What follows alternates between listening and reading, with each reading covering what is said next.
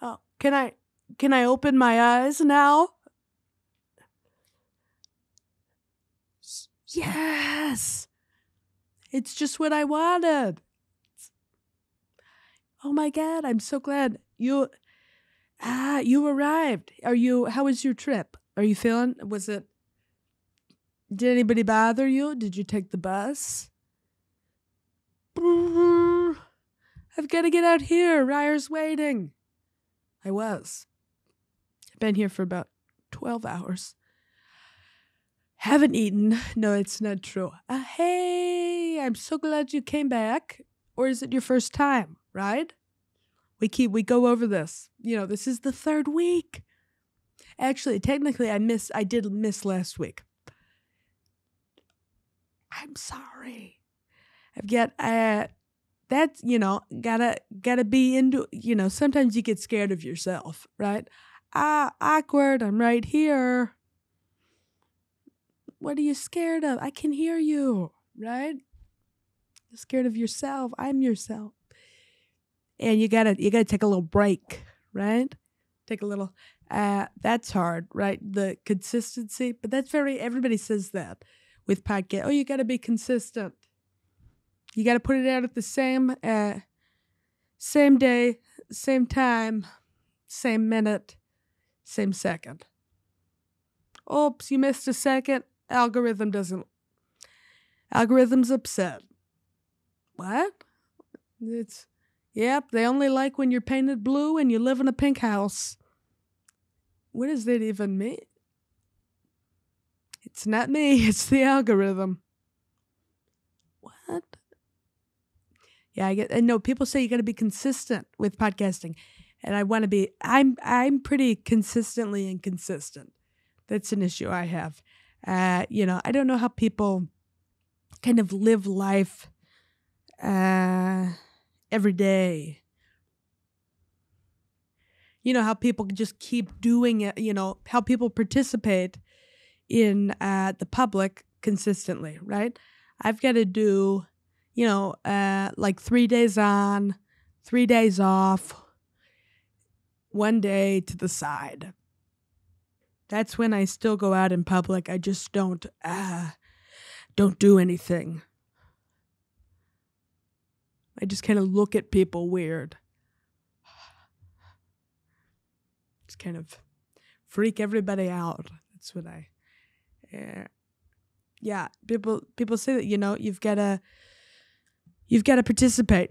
That's hard. Sometimes you got to take a fun little break, right? I love a good break, go into a coffee shop and buying a shirt. I bought this shirt today from a dinosaur, one of my favorite, Genuine Joe's coffee shop. It's one of my favorite coffee shops. I love it. It's a dinosaur-themed coffee shop. And they keep almost going out of business. It's happened like 4 times where it's like kind of a big thing, and then it's like, yeah, we made it. And then it's like, oh, but I don't know. I don't think it's definitely not a scheme, but it is unfortunate. Like, I think that happens with a lot of coffee shops, because coffee isn't that expensive, and then people just kind of hang out for long periods of time. Oh, I'm going to get a $1.35 iced tea. I think it's probably more than that, and then I'm going to stay till Wednesday. I'm just going to kind of hang out here for a fortnight. That's an issue with a lot of the 24-hour coffee shops. Have you guys, do you have those? And where you live, do you have a 24-hour coffee shop? That's an issue. It's an issue, but it's a wonderful thing. I didn't know about those until I got to Austin, because it's really kind of an unusual concept, 24-hour coffee shops. Because the idea of, is, oh, like at any point of the day, I want to be able to begin. Okay. Oh, it's, I've been awake for 12 hours. Let's start now. Oh, it's 3 a.m. Preheat the oven. I'm going to be awake for a while. You know, it's 12:15. Rev the engine.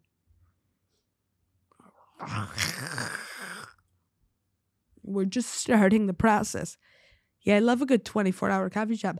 The one I used to go to, it's called Epoch, and it's really cool. But recently they made it close at midnight, and I think that's because nobody was buying anything, and but it was always packed because there's just a lot of homeless people.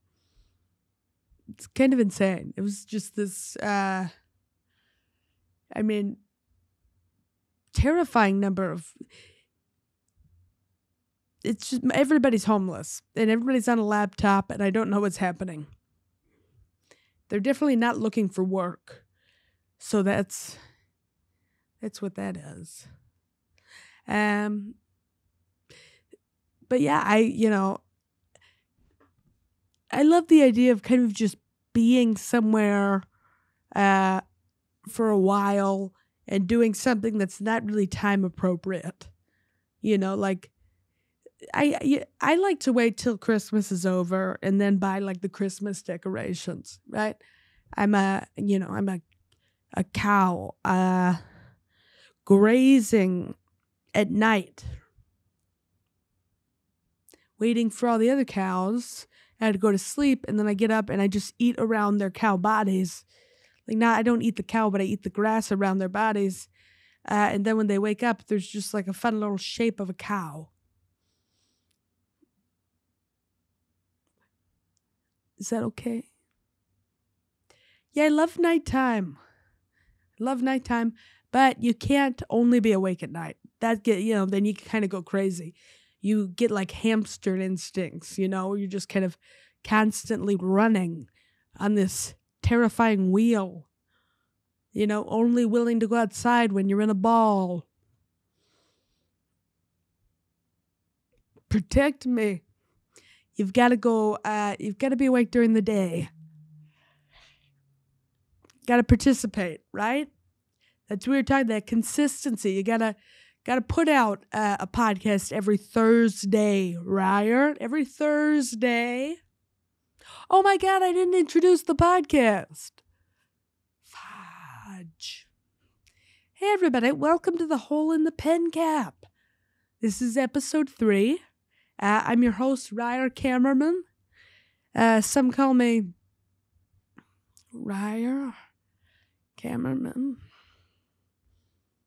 Other people also call me that because that is my name, right? Kind of makes it fun. My first name's actually Grace, which is fun. I don't know if I look like that, but yeah, not really. But it's kind of fun to have another name a little bit. Sometimes I'll use it at like coffee. Back to the coffee shop, right? God, do I live there? Unfortunately, yes. I live in the bathroom behind the chalkboard. They've got chalkboards in the bathrooms now, which is kind of scary because it's become this forum for like fiery political debates. It's really strange. One time, somebody just wrote abortion, ? And then under it, there was a Venn diagram where people were just adding pros and cons of abortion. In the middle, somebody wrote murder. Fun!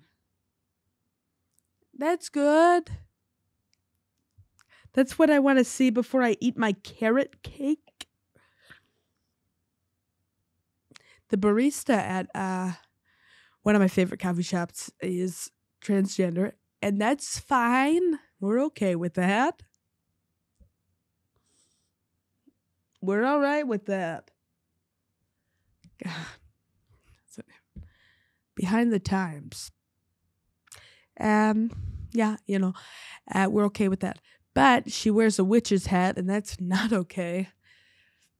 Freaks me out to be a little bit. Because to wear the hat of a a mythical kind of, I don't know. I mean, they're not mythical because they I guess they were real in history, but aspects of what we talk about are mythical, right? Like you can't fly on a broom. Believe me, I've tried. God, I've given that a go, right? You can't fly on a Swiffer sweeper either. You think maybe that would give you a better chance because it's, water's kind of the fuel of life, so maybe there's something in that can make you fly. It's tricky. It's all tricky. Yeah, she wears a witch's hat, and I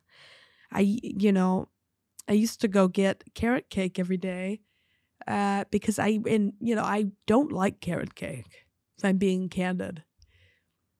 If I be true. That's, if I'm being honest, I don't like carrot cake, but you got to keep the lights on, right? Correct? Is that true? You've got to keep the lights on, because like I said, nobody's buying anything. Everybody's homeless, and they're giving them coffee because that's good. Let's give the homeless people coffee.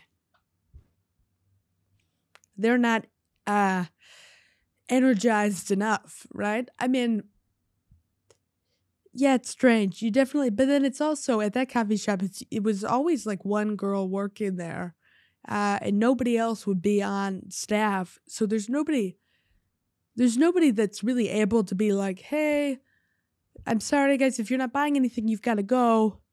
So it just became this, there's like couches, and so there would just be homeless people sleeping on all the couches and locking themselves in the bathroom. One time I asked the barista, I was like, hey, how are you doing today? And she's like, well, nobody's locked themselves in the bathroom, so I guess I'm okay. Oh my God, does that happen a lot? Every day. Okay, well, that's sad. That's unfortunate. Yeah, I guess that's an issue.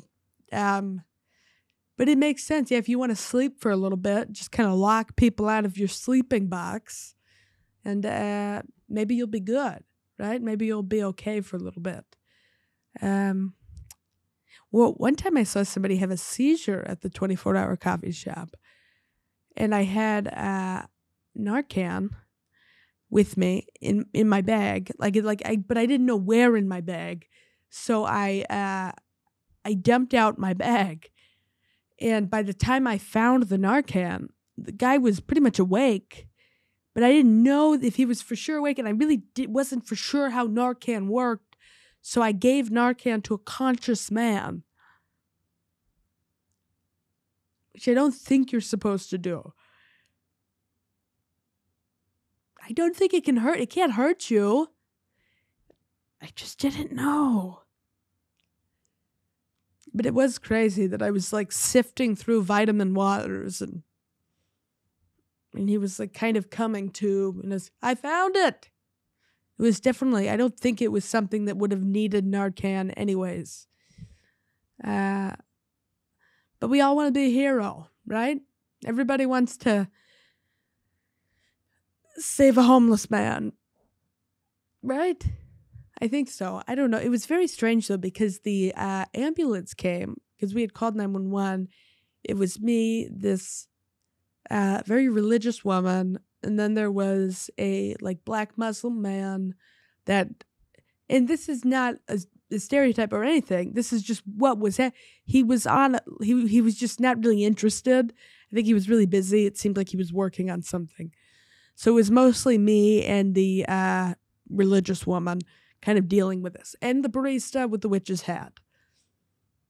Me, the religious woman, the barista with the witch's hat, and the black Muslim man. Kind of just a group of heroes. And we called 911, and the ambulance came, and I guess there's rules that you can't. So he had hit, the homeless man had a seizure. He fell off. He hit his head on the ground really hard. And it was pretty clear that he was having, like, it seemed like brain bleeding. Like he had his face, like a large portion of his face was like purple and red. We're like, oh, he needs to go to the hospital immediately. Like he's gonna die. This is horrible. And then they come in and he had come to, but he was like not really there. He became like really what's the word when you don't want somebody to, like, really, I guess, defensive, combative, became really combative, and he didn't want them to take him because he was homeless, and he, I guess, was used to the police and, any authority being negative. And so he was just waking up and he's like, I didn't do nothing wrong. I didn't do nothing. I promise I didn't do nothing wrong. Get out of here. Like, it was like really. And then they were like, well, no, we just want to check. You didn't do anything wrong at all. We just want to check on you. We heard you had a seizure. It's like, I didn't do nothing. He kept saying that. But you did do, not intentionally, but something happened. And we want to check on you. And so it was me and the religious woman trying to kind of tell the ambulance what happened. Yeah, he fell off and he had a seizure for like 2.5 minutes and he was convulsing. And then the homeless man was like, that never happened. It was like, no, you were having a seizure. You wouldn't have known. Of course, it would be weird if you're like, yeah, I remember that. I mean, you were unconscious. But it was crazy. He was like foaming at the mouth, and we were getting him on his side so that he didn't choke. And then he's like, that never happened. And the ambulance was like, no, we know this happened. Because all these people are saying this happened. And yeah, and your face is purple. And then, he was like, I'm not going nowhere with you.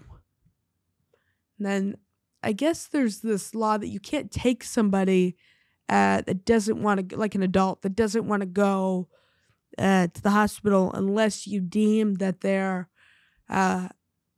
unable to make the decision, which clearly was the situation with this man. He was unable to make the decision not to go to the hospital. But what they did, so they asked these questions. So what's your name? And he didn't know. Okay, don't know your name. Where are you? No clue. What state are you in? No idea. Pretty much all the basic questions. And then they got to, so how many dimes are in $1? 10. Oh, well, you're good to go.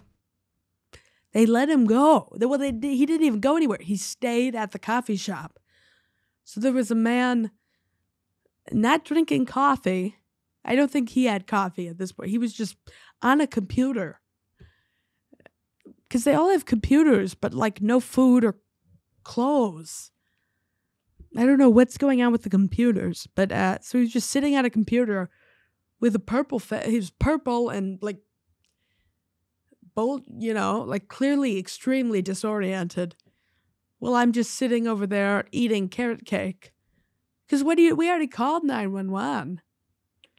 Hey guys, I think you need to come back. This isn't, I left after a little bit because it got weird.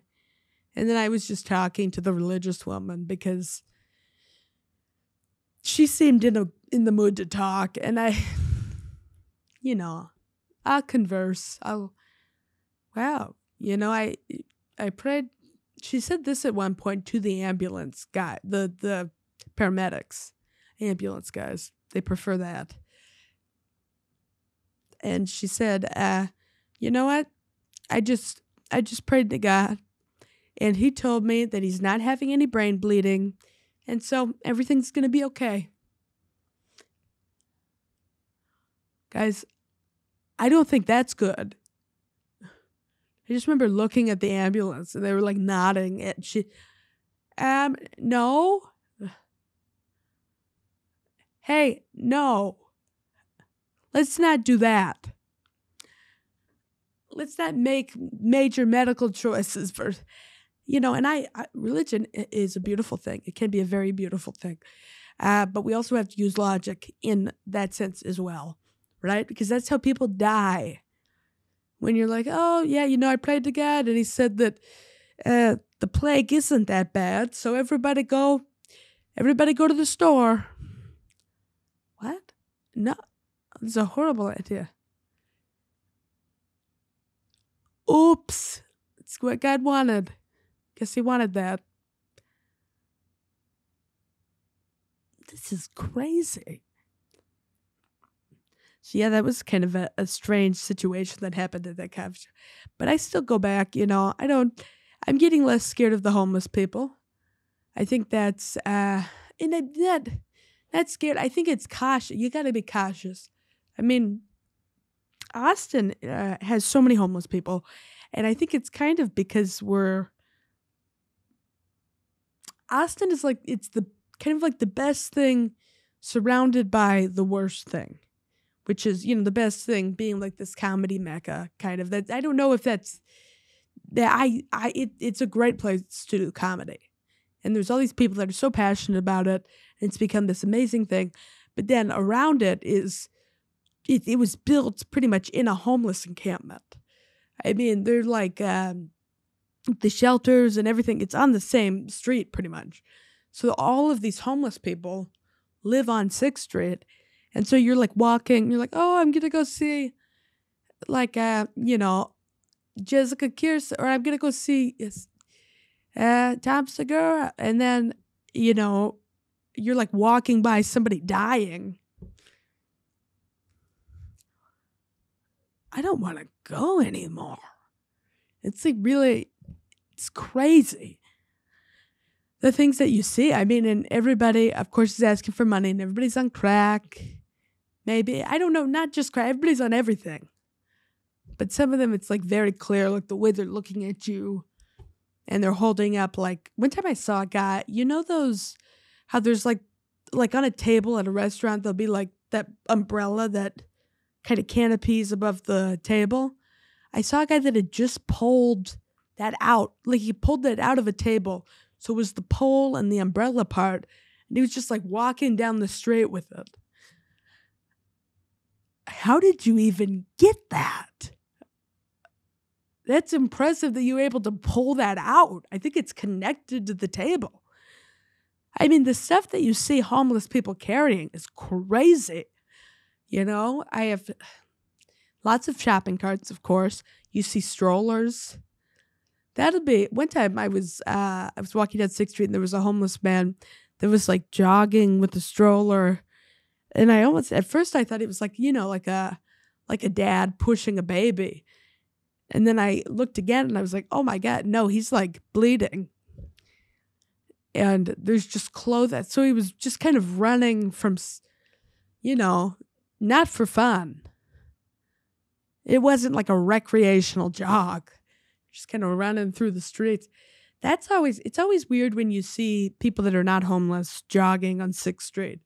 Because,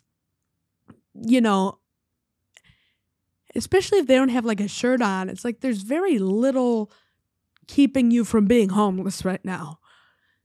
Like you see someone running, your immediate instinct is, oh, what's behind them? Oh my gosh, this is terrifying. It's a beautiful place. It is Austin is wonderful. It's much more affordable than a lot of the big comedy cities. So that's great. That's nice. It depends what you're willing to live in, though. I mean, I've always said like what you're willing to pay for, for your rent is kind of what you're agreeing to put up with. Like if you're paying $600 a month, I mean, there's going to be quite a bit that you're potentially taking on. Crazy roommates, people leaving heroin needles in the bathroom. That's happened. Hey, you forgot something. Did you need this? Being scared to go to the kitchen because people are fighting violently. Kind of eating cereal while petrified. That's happened. just really bad roommate situations. And so that's why I feel so lucky now, the situation I'm in. I have 2 amazing roommates I love. Strange things happen, but we're in a good situation, I think. It's nice because I get scared a lot, and they let me sleep on the couch sometimes, which is, it's been happening a lot. But they're nice, and I leave whenever they say I have, and their dog is being, is nice and gets off the couch for me most of the time, which is good. Because sometimes I do have to just kind of lay, like just get in a fetal position, just like, just with a golden doodle, kind of sitting alert, watching out the window and barking anytime somebody kind of comes by. Nellie, I'm terrified. And I pet you. She's a wonderful dog. They're both wonderful dogs. We have, my roommates both have dogs. Well, I'm glad we had this talk. No, there's much more. I'm having a good week. Pretty good. I've been working a lot. I work as a door guy at a comedy club, and I love it. It's fun.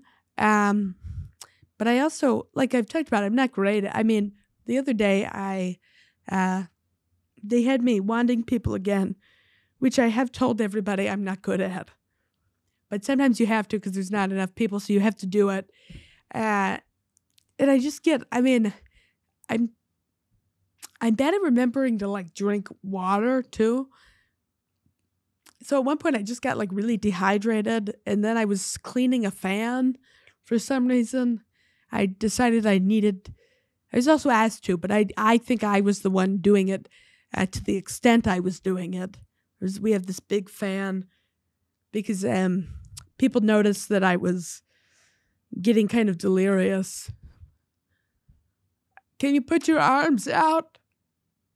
I don't want you down. Put your phone in this bag. You're never getting it back. So they put out a fan, but the fan had all this dust on it. So I was like spraying like cleaner into it. And it was kind of like coming back out at me a little bit, like, because I thought it might be better if the fan was on because I was cleaning it while it was off and it wasn't coming off. So I turned the fan on. And then I was just having chemical spray in my face. And it got much worse. So this is nobody's fault but my own. I went, before this, I went to CVS. Went to CVS. And this morning, I ran out of Wellbutrin yesterday. Oh, God. All right.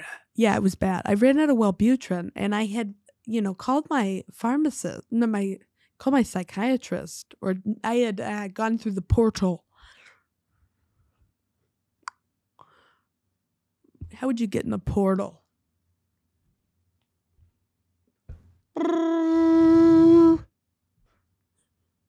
I had gone through the portal, which is a crazy thing to call that, and said, hey, running out of the Butrin. It's not going to be good. Mommy's going to get sad. Start kind of crying in odd places. So I was like, hey, I need some more Wellbutrin.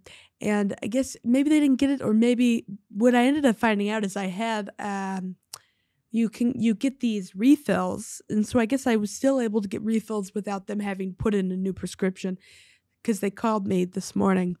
They're like, hey, baby, I just want to let you know we got, you got refills on there, so you don't need it. You just call the CVS. Okay. Thanks. Just a fun convo. I love my psychiatrists. Very kind people. Very good people. known them for a long time. So yeah, I called CVS, which is the worst thing you ever. Horrible. I mean, torture. Really calling any major corporation is horrible because nobody's on, there's not a human there. Or you have to like jump all these, you have to, recite every number in human existence. If you're a human, press 1. If you're a goldfish, press 2. If you're a caterpillar, hang up. We don't like caterpillars on here. Then you have to go through all of it. And if you try to press it early, they don't let you press it early. You have to listen to the whole menu. So if you need the Band-Aid department, press 7. I don't need the Band-Aid department. Who needs the Band-Aid department? Just go buy Band-Aids. So you get through this insanely long call where you're made to listen to music a bunch of times. And it's not good music.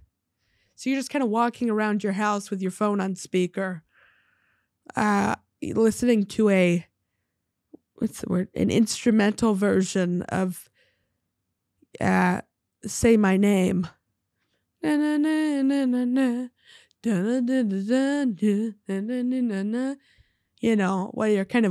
you're withdrawing from antidepressants.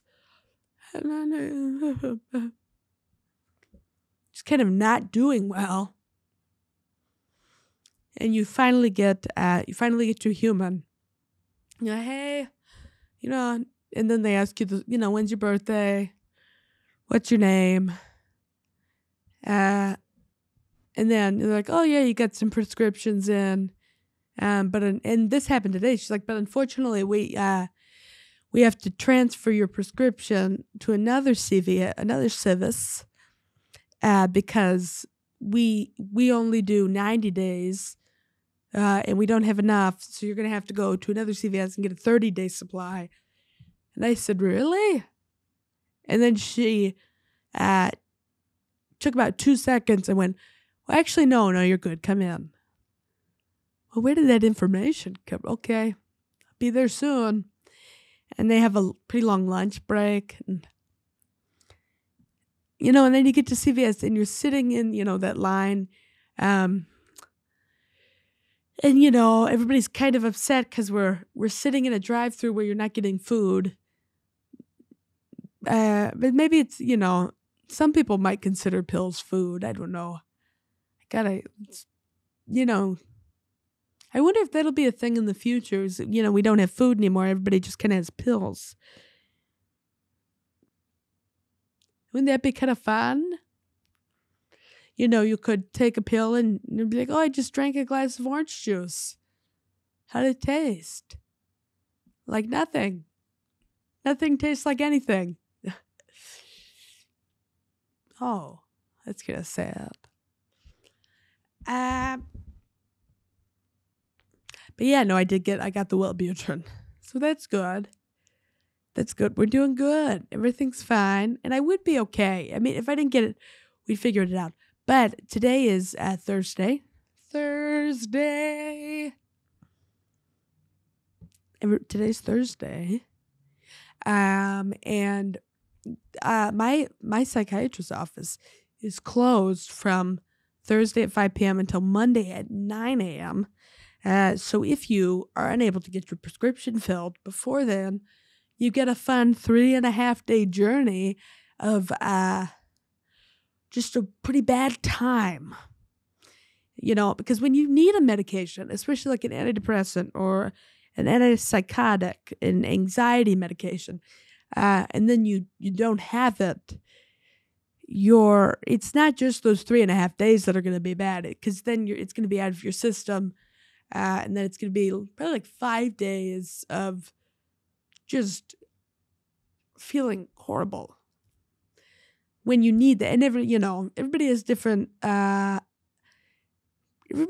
opinions on medication, right? Whether you should take it or just go work out, go do a push-up in the shower.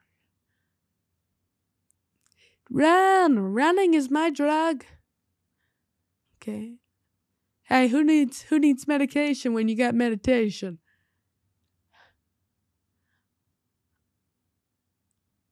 Me. I do. Yeah, it depends what you are willing to take on, what you're willing to deal with.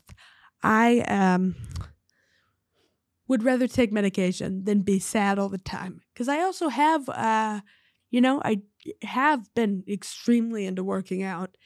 And even when I'm doing that, it's an issue I have of like, the anxiety and the worry and all that. A lot of it helps. It helps also with like obsessive compulsive stuff. That's been an issue I've had since I was a kid, is OCD and then those tendencies. Right now so one of my roommates got a membership to Costco, and I have an irrational phobia of membership-based retail warehouses. Sam's Club, Costco, Walmarts with high ceilings. It's pretty bad. I know that's insane. I know. I'm 23, had it since I was probably like 4 or 5. And I've gone to a lot of therapy. That's always something. When you have an irrational phobia, I'm very, a lot of times you're very aware that it's irrational, but then you get in the scenario or you get near the object and it's like a physical response. Like, you're sweating or you're shaking or you get really nauseous and hot and it's hard to breathe or, that's always been my experience. Because I've had, especially as a kid, I had a lot of irrational phobias. I was afraid of plastic silverware until I was like 15. I wouldn't use like plastic spoons or forks unless forced, which nobody really forced. I just became the kid that would just like have like a metal spoon and a towel, when I went to school. People are accommodating. People are judgmental, but they're accommodating. What? You can't use a fork? It's something I'm working on. That is something I can do. I can use plastic silverware. I prefer not to. I don't like to do it. I don't know exactly what it is. A texture thing. The idea of eating with plastic, maybe. If it's like a really hard plastic, that doesn't bother me. Somebody's car alarm is going off. What's going on? What is happening? And it's off. Yeah, no, you really hard plastic I also had a really bad fear of wheelchairs for a long time. But it was mostly like if I would see a wheelchair or a picture of a wheelchair or be around one at all, I just wouldn't be able to eat until I like wash my arms and my hands and stuff. And it would, but which is still somewhat, like it's still somewhat true. I mean, I can push through it because I worked in special ed and I worked in respite, which is like when you care for people that have special needs. It's like babysitting, but not necessarily for kids. And it's for people with special needs. And a lot of those people that I worked with were in wheelchairs. And so I think if it's a very necessary thing, like if I'm taking care of somebody and I haven't eaten in a long time, yeah, I'll eat and I'll be fine. And it was not even if I hadn't eaten in a long time, I was fine. But if I don't know. There's something about wheelchairs that have always I think have been very scary to me. Like the idea of not being able to walk or the idea of losing independence is very scary. So maybe that's part of it. I know that played into like the Sam's Club is the worst one. I know that's crazy. It goes Sam's Club, Costco, Walmart with high ceilings. Those are because they have a lot of those electric wheelchairs, and there would always be like these really overweight a lot of overweight people in electric wheelchairs. I'm sorry I said overweight like that. I thought it would be funny. It was just strange. In wheelchairs. And I have nothing, I have nothing against people that are overweight at all. I think there's a lot of things that play into it, and you're not always in control of it. And when you are in control of it, it's very hard to get out of. I mean, so you're living your life and you're doing what you can. But I, for whatever reason, as a child, I was very scared of, becoming morbidly obese. I think just like any other, disability, it's like, oh, that's scary to me. Because I think I knew that when you're overweight, you get sick easier, you die, it's just, it's a health issue. And so that was scary to me. And so that was kind of connected. That and the fact that there's a restaurant in Costco and Sam's Club, they have those little restaurants. I never liked that. I don't like when there's a restaurant inside of a store. Because you really don't need that. I mean, I feel like it should be two separate things. You don't want to be like eating a soft pretzel while somebody's purchasing a vacuum. I don't know why that bothers me. I don't know why. I don't know. It was the same thing. Like I remember being a kid and like eating in a Target at that little store. I don't even know if there's a name for it. It's just the Target restaurant where they have like slushies. I was just like eating a soft pretzel at a Target.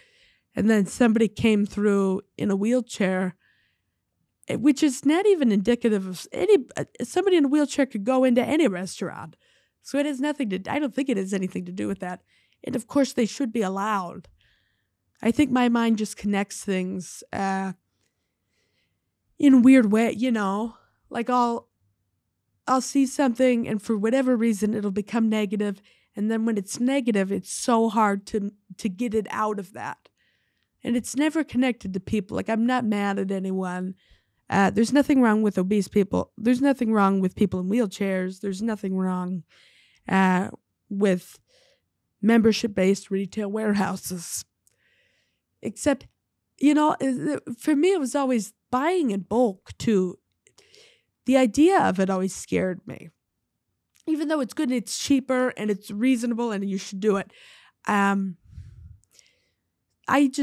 It seemed so unnecessary in my mind to be like, oh yeah, I just want to have 78 bottles of mustard just kind of sitting in the pantry.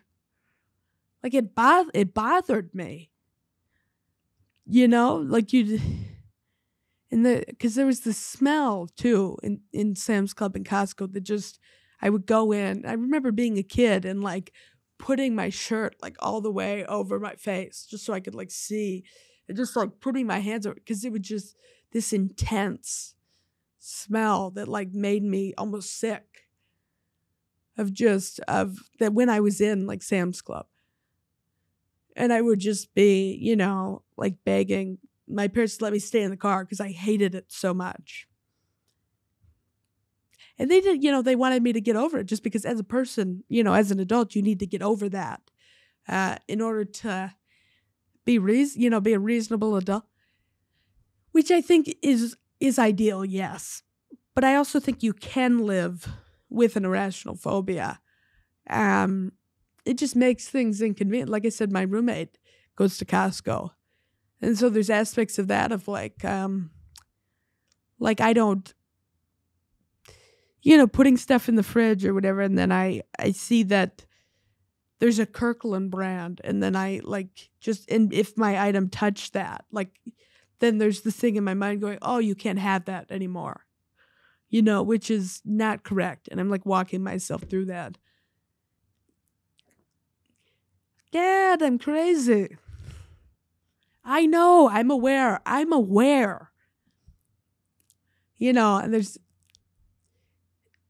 but then when you tell somebody something like that, they're not understanding of it usually because it's not a normal thing. Like I told my roommate, I said, hey, because she had a coat on that was from It was I think it was Costco. She had a coat on from Costco. And I went, I was about to hug her. And then I realized the coat was from Costco. And I said, oh, I can't. I'm sorry. You're wearing a jacket from Costco. And this wasn't to be mean at all. This is a reasonable thing to say. But she's like, oh, Ryder, you're going to have to get over that. I know. I've been trying. I've gone to so much therapy for what's the word? Exposure therapy and things like that, where you're working on doing these things that make you so uncomfortable. But it hasn't gone away, and maybe that's always the scary that people will say, like, oh, you're letting yourself continue to believe that, you're letting yourself continue to be scared by just tell yourself, oh, I'm not scared of that. Yeah, I'm not scared. I'm not scared. I'm not about to vomit and faint. Because sometimes it's physical. It becomes physical, these phobias, But I would like to get over that. But it's very difficult. I don't know if you guys have irrational phobias. Maybe that'll be something fun to comment. But yeah, that's not something that people understand. When you're like, hey, I'm afraid of this thing that other people enjoy, like to have a fear that other people find to be beneficial, like a fear that's not scary is confusing to people. And that's when you become kind of crazy in their eyes. But I think the sooner you accept that, people think you're crazy, the sooner you kind of learn to embrace it too. Like one time I was walking down the street, and I was, whenever I walk by myself, I like to listen to music and kind of, said I like to do like strange movements sometimes, just, to practice for comedy, and to also, I just enjoy it. It's fun. Like to, like sometimes it'll be like miming, like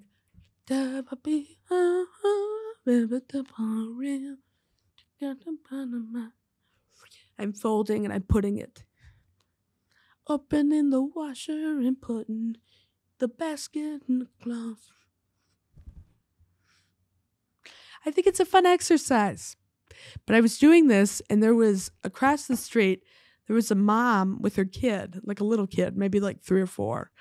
And she looked over at me, and then she like pulled her kid to the other side and like quickly walked away. Like, just with this face of like, what are you doing? Like this, the first time somebody thinks that you're crazy, and that that's what they think, is kind of a pivotal moment, right?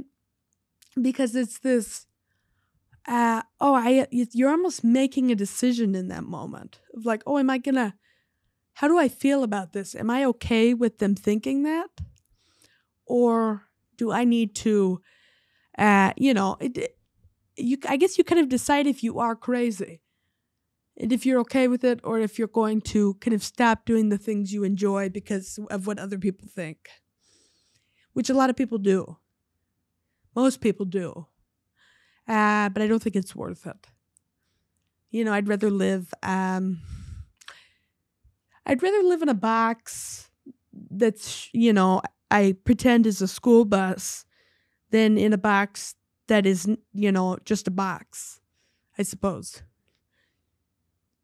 I'd rather kind of use my imagination than live in reality sometimes. Because reality is a tough place to set up camp.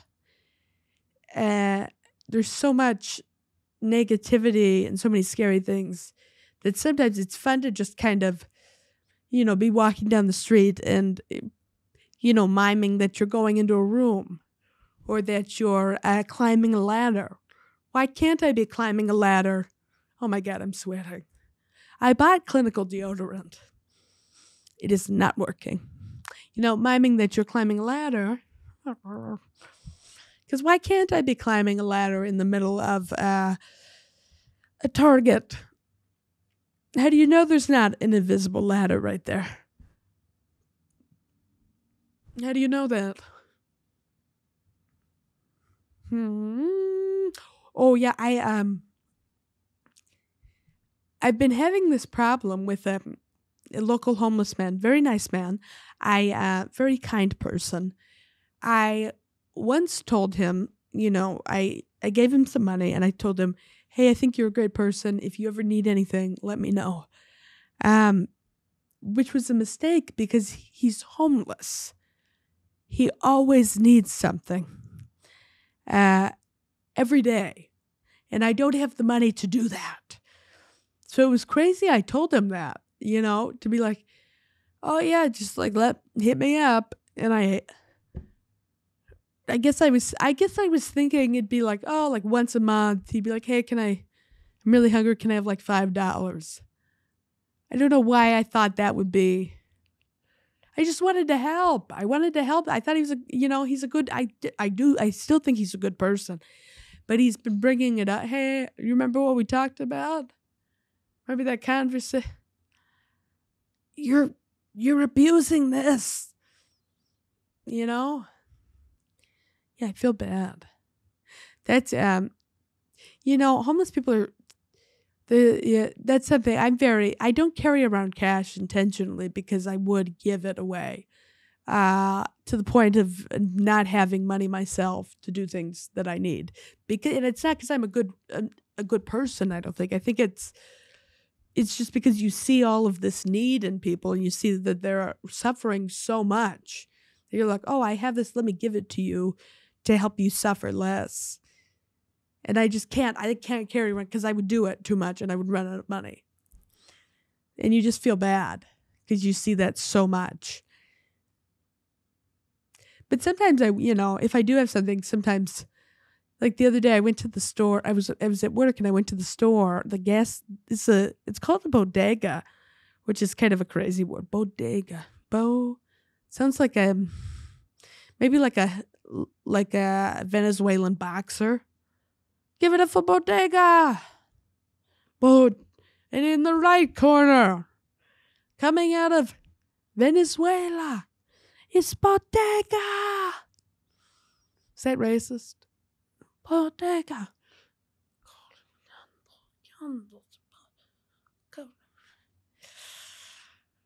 I mean, you've got to cover your face when you're boxing. I took a few months of boxing classes. It was not great. I was very bad at remembering to cover my face. That was something they always said. You've got to protect yourself. I feel good. I'll keep it down here. You don't know how to box. I'll keep it down here. Yeah. Yeah, not great at it. It wasn't good. It was a fun activity, but it was not good. I went to the bodega and there was this man outside that was very clearly schizophrenic, and he seemed nonverbal in the sense that what he was saying didn't make any sense. He could say words, but they didn't make any sense. Like he was kind of just shouting out nouns. Apple, pine tree, sea, starfish. And then I went up to him and I had some cash and I gave it to him. I held it out. I was like, "Yeah, do you want some? Do you want this? That sounds so bad. Do you want some? Would you like money? Would that help you?" And he took it. He just nodded. He took it and he said, "Star." I swear to God, this happened. And it was this interesting moment of like, I knew exactly what he meant. Star. Indeed. Star indeed. Yeah. Let's go into a new topic, Rye. Opening put a little key in a lock. It's a tiny door. It's one of those, those little fairy doors that parents put on the wall so their kids think there's a fairy coming. I love videos when, where parents are like, oh, this is something cool I'm doing for my kid, or this is what I got my kid for Christmas. That's a very popular That's a very popular kind of YouTube trend. People showing what they got their kids for Christmas or Easter. It's kind of fun. It's fun to see a parent be so excited. Like, oh, my God. Like, oh, my kid's going to love this.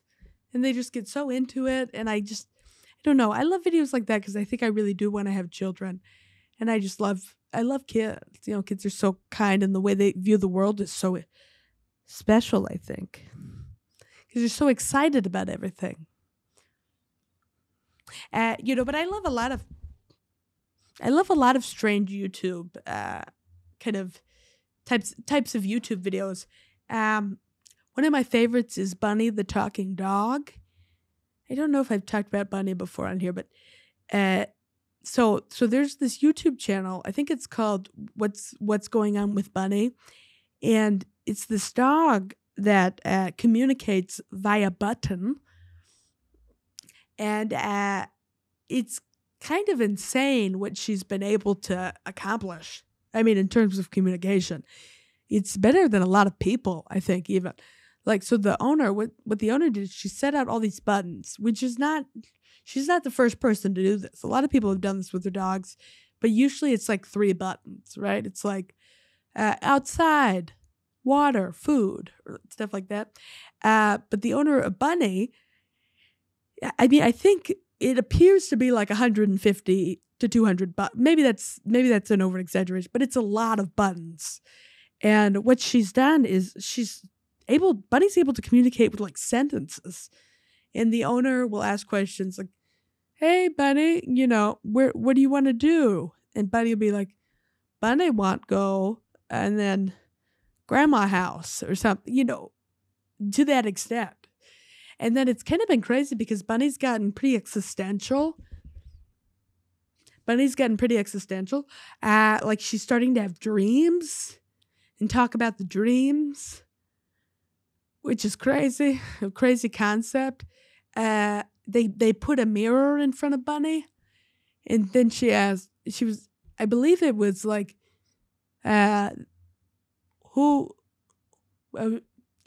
Bunny human? Yes. And the owner was like, no, Bunny dog. And then Bunny was like, no, Bunny human. It was a very kind of scary thing. If I'm correct in but I'm pretty sure it was something to that extent of Bunny thinking she was a human. And then another time, Bunny asked, when Bunny end? And everybody kind of in the comments and the owner was like, well, I guess this is Bunny asking about death. Well, that's good. Get it? People are scared of AI. Let's be scared of dogs with buttons. I mean, it's so intelligent. They're so intelligent. I think a lot of animals are way more intelligent than we think. Significantly more. I think that'll be kind of an interesting thing to watch in science is how animals, we give animals access to communication and they're really able to use it. Because as humans, I think we just think we're so much smarter than everything else, but we're just not giving the resources. That's something I noticed while working in special ed too, is if you give people the correct resources, like the things they need to communicate, they will communicate. But if you don't, they can't. And so you just think they're, you think they're dumb or they're not able to, but then you give them, pictures or an iPad or, maybe they communicate with their eyes with like blinking or I can't remember what it's called, but like eye movement, you choose letters and then you're like, oh my gosh, they're so intelligent. And then, yeah, I think if we give animals, that'll be an interesting thing to watch for sure. When I was a kid, I had this is a different topic for sure, but I think this might be fun to cover because I've been thinking about it a lot. When I was a kid, I had pretty bad gender dysphoria. Still do. If you couldn't tell, it didn't go away. But I had pretty bad gender dysphoria, and I, was, I guess, trying to figure out ways to kind of cope with it. And so I used to be really into this computer game called Club Penguin. Are you guys, so it's Club Penguin is like a kid's computer game where everybody's a penguin and you live in a little penguin world and you just kind of interact with each other. And like you can type words and stuff. And I remember going up to the other penguins and I would type, "I'm a boy," just over and over again. Like "I'm a boy." What? We're in a pizza shop. "I'm a boy." Who are you? "A boy." It was too much.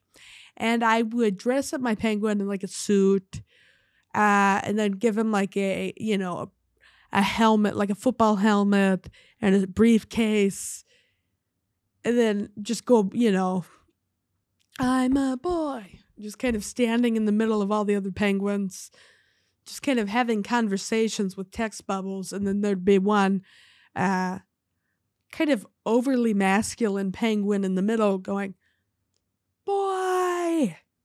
It's just really aggressive. It was really, yeah, I was just thinking about that recently because what a strange, I mean, the weirder part about it too is I remember I would go back to my igloo. It was blue, by the way. Oh, am I not a boy now? My blue igloo. And I would kind of, hang out there. I would have my penguin put on like women's clothing, like a dress or, a headband, which was odd. I do remember doing that, but I don't remember why I was doing that. And thinking about it now, I think I was almost like the first transgender animated penguin. It was like the Caitlyn Jenner of penguins, which is so crazy, It's odd to do that as a child because I feel like I kind of foreshadowed life in a way. It's obviously not that dramatic, and I dress in a masculine way, and I don't have to I don't tell people I'm a boy anymore. Maybe I do kind of with my actions. I don't know. I think it'd be fun. I think we'll revisit. I don't know. But yeah, I remember doing that. I would go up to the penguins and sometimes they would question it. They'd be like, "You're not a boy." What? Wait, why? If you were a boy, why would you keep telling us that? Oh, I'm not a boy? Then why do I have a tie? Hey, how about you ask yourself that? Oh, I'm not a boy? Why am I carrying a briefcase? Hey, how about we think? How about we use our head and think? Got kind of aggressive, kind of mean, probably. Well, I'm so glad you could stop by. It was a fun time. Hope it didn't get too sad. We got a little serious this week. Got it. We're going flows, right? We serious, funny, serious. Thank you. I'm so glad you made it out. This was good, I think. Let me know. And I'd love to have you back next week. Back at the Hole in the Pen Cat. Thank you so much. I'm Ryer Cameraman.